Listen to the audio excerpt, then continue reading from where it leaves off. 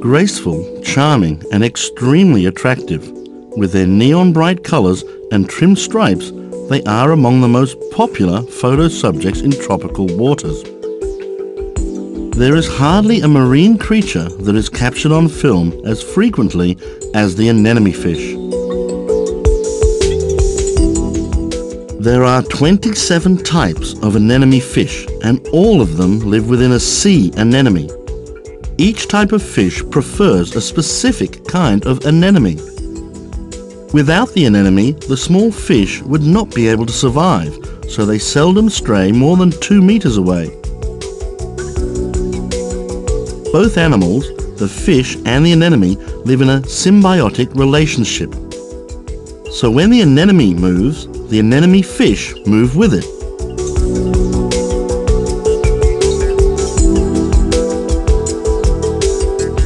The stinging cells of the anemone are very toxic, but the fish have nothing to fear. They are immune to this poison. While the fish are still very young, they are practically embalmed by the anemone in a special kind of slime. This slime contains a substance which prevents the stinging cells from discharging.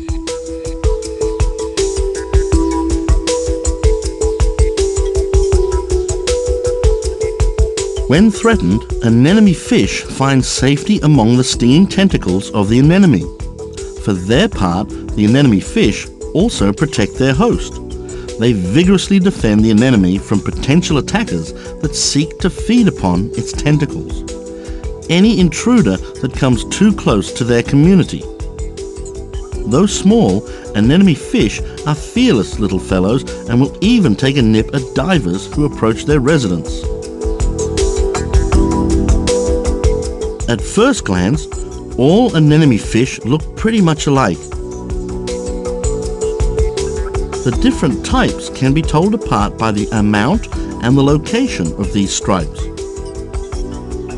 However, even in a single species, the stripes can differ.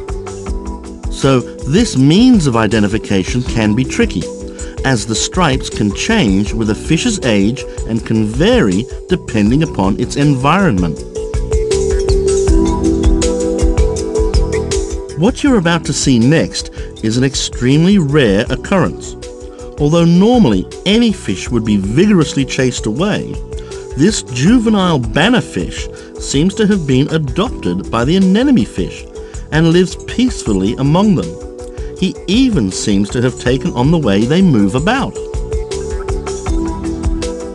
A more common phenomenon with anemone fish is the way they reproduce.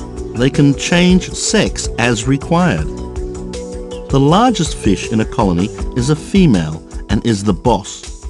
The second largest is a mature male. All other residents are males in various stages of sexual development. In every possible way, the two bigger fish prevent all smaller ones from further growth. Should the female die, her surviving partner will change from male to female and become the new boss. The best developed of the remaining males then becomes fully mature and takes his place as the dominant male.